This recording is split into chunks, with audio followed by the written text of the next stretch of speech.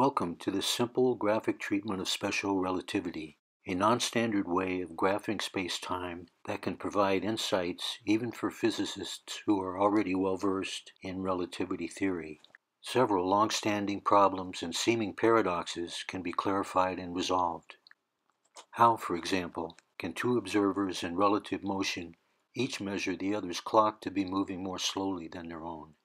How can they agree on how fast light is moving, even if one of them is moving in the same direction as is the light? And why is the speed of light the ultimate possible speed? Basic geometry and just a single algebraic equation can provide answers to questions like these, and with surprising simplicity, because space and time are accurately represented from a perspective free of pre-relativistic confusions. Hermann Minkowski is credited with recognizing the geometric significance of relativity over a century ago. He conceived a diagram that could show that a fundamental implication of relativity is that space and time are interrelated as a single continuum, meaning four-dimensional space-time. We literally move in time, and unless we are accelerating, we can legitimately regard ourselves as either moving or not moving in space. There is no privileged position or perspective that can say one is definitely moving and another is not. Minkowski's diagram and the supporting mathematics of relativity show that it is important to take the perspective of an observer who is considered not moving in space, in other words, at rest, in order to understand how space and time are interrelated. Most surprisingly, it becomes clear from the space-time diagram that anything in motion relative to our state of rest moves partly in our space and partly in our time. Minkowski's diagram shown here treats our motion in time as perpendicular to space, because for the sake of clarity, we want to be considered stationary, observing others moving in space, and so it is represented by a vector, a world line in space-time.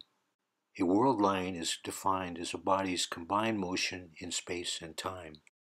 The scales of time and space are calibrated as seconds and light seconds. A light second is the distance light moves in a second.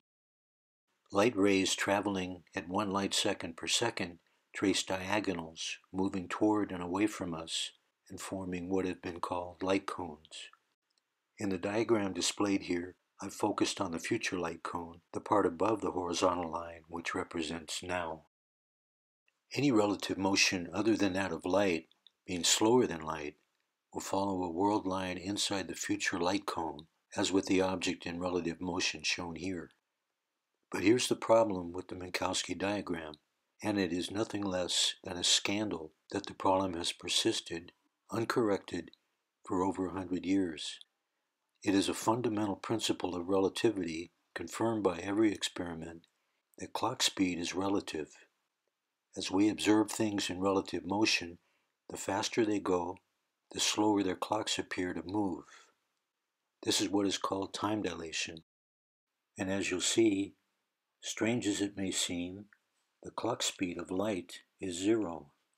For every second that we move in time, light moves 0 seconds. But rays of light are mistakenly portrayed in the Minkowski diagram as projections of the observer's clock on the motion of light. Minkowski's projection is a pre-relativistic mistake that has led to serious confusions and misdirections in relativity theory for over a century. Well, the alternative diagram needs a name, doesn't it? Here's what makes it different from the Minkowski diagram. The fundamental point is that, properly represented, a ray of light with its clock speed of 0 should be drawn as moving directly along the space axis of a space-time diagram. That is its physical reality relative to an observer who is at rest, moving vertically in time. Motion is relative. Clock speed is relative. So to project a ray of light as moving in time, sharing the observer's clock speed, is to violate a most fundamental principle of relativity. By treating relative time instead as an inherent component of the world lines of bodies in relative motion, as is done mathematically with relativity, but not with Minkowski's geometry, there are numerous features of relativity and light that can be discovered, clarified, and explained. In this diagram, light rays are shown moving along the space axis with zero clock speed, while an object with mass, which does move in time, is portrayed as moving at 80% of the speed of light relative to an observer treated as being at rest. As you will see when time dilation is calculated, at 80% of light speed, the world line of the object is already transgressing the 45 degrees of a supposed light cone with about 53 degrees of divergence from the world line of the observer. It is time now to confront the actually quite simple equation, the Lorentz Transformation, which describes the relationship between the clock speeds of bodies in relative motion. The Lorentz transformation is the one equation needed to understand the basic idea of special relativity, and in the following discussion it will be depicted in diagrams of geometric relationships. The equation actually has two forms, one concerning relative time, one concerning relative space, but we won't be concerned with the space form until later. This example of the equation details how the clock speed of a body traveling at a relative speed of 80% of the speed of light can be calculated. The term TA refers to the clock speed of an observer called A, and the term TB is the clock speed of an observer called B, whose own observation will be ignored for now. If the time elapsed by A is 10 seconds, and B is moving at 80% of C, the speed of light, or in other words, at 0.8 times the speed of light, then by taking the algebraic steps displayed here, the clock of B will be found to tick only 6 seconds relative to A's 10 seconds. Someone familiar with the Lorentz equation might object that V squared should be expressed as V squared over C squared, but by stipulating that V is proportional to the speed of light, that complication is made unnecessary. Someone might also object that T and T prime should be expressed as delta T, for example, which means the change in T. But T is already defined as motion in time, so the delta term is just clutter. Another common practice is to multiply T by C in order to calibrate the time and space axes. But as you'll see, that will be unnecessary. What did our algebra teachers always tell us? Simplify. Here is the Lorentz transformation visualized. In the example of the equation just shown, observer A is considered to be at rest with B in relative motion, moving at 0.8 times the speed of light. Observer A's clock ticks 10 seconds in the time span covered by the diagram, while B moves 8 light seconds in space with a clock ticking just 6 seconds. The correlation of space and time can be seen in the way B's world line moves partly in A's space dimension and only partly in A's time dimension. And note how, in contrast to the Minkowski diagram, which projects the clock of the observer onto the object in relative motion, it is the dashed line that represents how far B has moved in A's time frame, thus showing the actual clock speed of B relative to A. There is another noteworthy aspect of the relationship displayed here, which will bear fruit later on. It is a perfect right-angled Euclidean triangle formed by the relationship between the space-time vectors of A and B. And because the world line of B forms the hypotenuse of the right triangle formed by B's relative motion in space and relative clock speed, it follows that the world line of B is necessarily equal in length to the world line of A.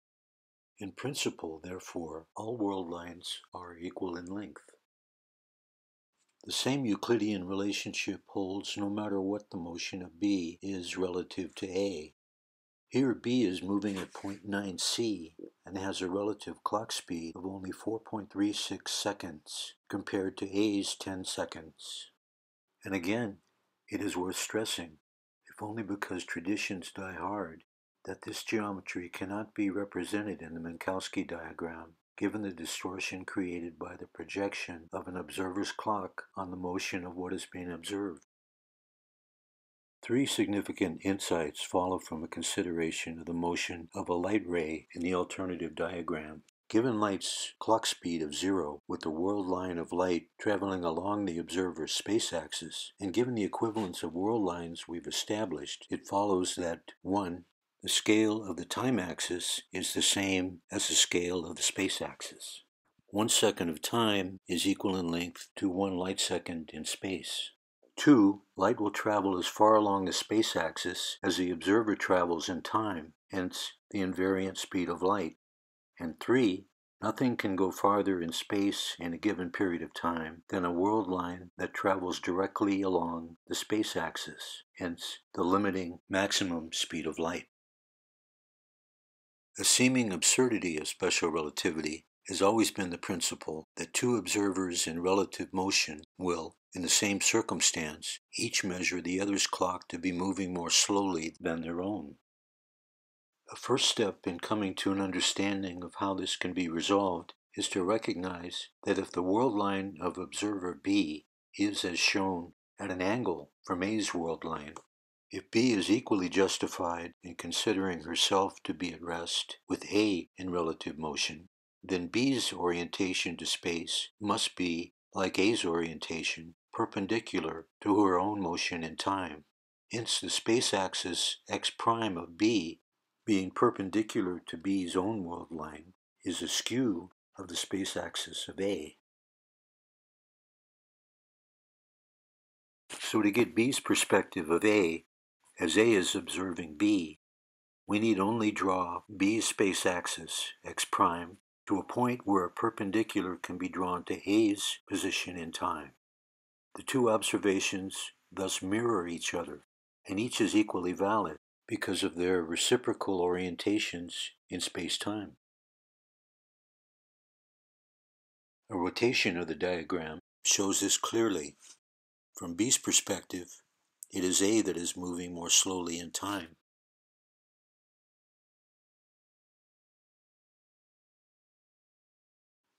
One more resolution is appropriate to mention here: how to understand that two observers can agree on a speed of light, how the speed of light can be agreed upon as a constant even when one observer is moving in the same direction as a light ray.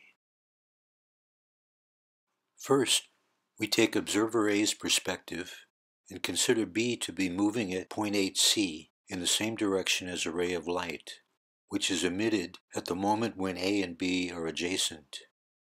Observer A reports that the light impinges on some sort of signpost at point PA after traveling 10 light seconds in 10 seconds. Next, we apply the Lorentz Transformation for length contraction, the relativistic effect on relative length that corresponds to the effect on relative time. From B's perspective, moving in the same direction as the light ray, the distance to the signpost is 6 seconds, not 10. Accordingly, B's space axis is extended 6 light seconds to the right to point PB, where a perpendicular is drawn to point PA in A's space.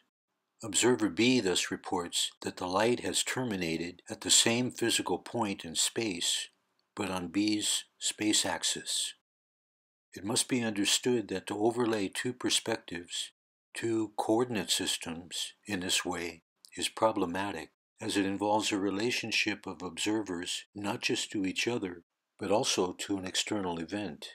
Points PA and PB are actually the same physical point in space, and B is actually just 6 seconds along her world line when the light ray reaches the signpost. Despite the overlay of perspectives, the procedure serves to demonstrate that observer A reports that the light has traveled 10 light seconds in 10 seconds, as B reports that it traveled 6 light seconds in 6 seconds. And that is why the speed of light is a constant. So in summary, The alternative to the Minkowski diagram has, by representing observed motion in time as relative, revealed that all bodies in uniform motion will have world lines of equal length, that bodies in relative motion move perpendicular to space in their own coordinate system, has shown how observers in relative motion will each observe the other to be moving more slowly in time, has shown why the speed of light is the absolute limit of speed, and that light speed is constant because the distance light is observed to travel in space varies directly with the distance an observer travels in time. Comments are welcome.